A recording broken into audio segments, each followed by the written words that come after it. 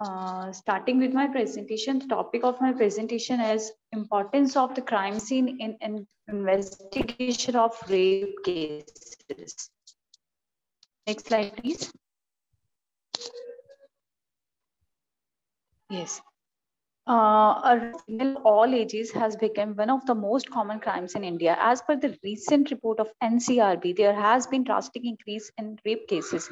And one of the biggest reasons for these never-ending crime is that laws are still not implemented strictly, and justice to the victim is not still delivered and delayed for never-ending criminal proceedings. That's why the criminals even dare to burn the victims alive. We have seen the cases of Nirbhaya, Hathras, Unnao. So many cases have been there where the criminals not even committed the crime, but also dared to tamper the evidence and kill the victims. So basically, this presentation overall talks about the importance of the crime scene in criminal investigations, particularly the rape cases. Next slide, please. So what is crime scene? Crime scene is the location where a suspected criminal offense has been occurred, and it also includes a place where majority of the physical evidences associated with the crimes are obtained. So basically, it's a place where crime has occurred. This is called crime scene. Next slide, please. So the importance of crime scene is that if crime scene has been dealt with carefully, it may provide the physical evidences, which is absolutely necessary to build a case against a suspected persons. So every evidence recovered from the crime scenes can be used in various ways to establish if a crime has in fact occurred or not. So only reliable, impartial evidence can be used in court. Therefore, the evidence samples recovered from a crime scene needs to be carefully handled, preserved, packed, transported throughout the whole process of investigation. This careful investigation and systematic investigation of crime is known as the chain of custody, which needs to be demonstrated in order to make forensic evidence admissible before the court of law. Next slide, please. Next slide, please. Are you able to hear? This is the next slide only. Okay. Okay. Importance, right, sir. Importance of crime scene in a rape case. So the crime scene is important for the investigation in a rape case because it is the main source of collecting information as well as the praise, where only direct or indirect evidence of a crime allegedly committed crime can be found. Therefore, the primary reason for the management of the rape crime scene, particularly the rape crime scene, is to guarantee the integrity and originality of physical evidences collected, as well as to ensure that thorough and unbiased investigation can take place. Next slide, please. So, the crime scene is important in a rape case is that in rape cases we only find two types of evidences, that is physical evidence or testimonial evidence. The purpose of criminal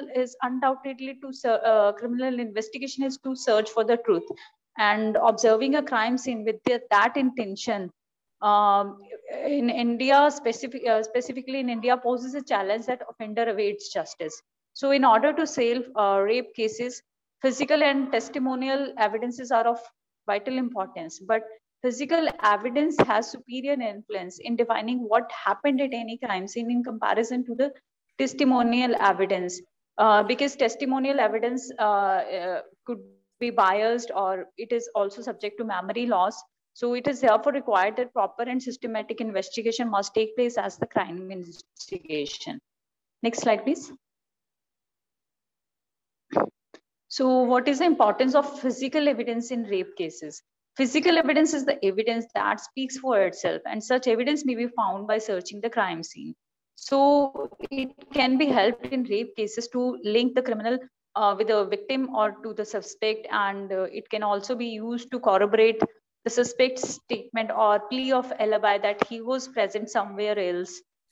It can also be used to compel the person to confess the crime, and it has been used not particularly in India, but in other developed countries, it has been successfully used for exonerating the innocent persons.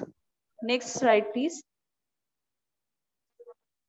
So, what kind of physical evidences can be found at a rape crime scene? So, sources of physical evidences are basically the crime scene, victims' clothes, body, suspects' clothes, body, weapons, vehicles, and other areas.